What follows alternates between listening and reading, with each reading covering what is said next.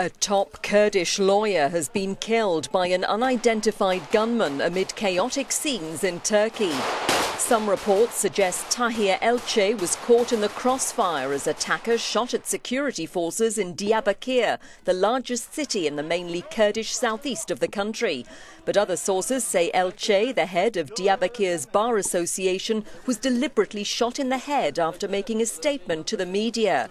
Elci was facing trial in Turkey for saying that the banned Kurdistan Workers' Party, or PKK, was not a terrorist organization.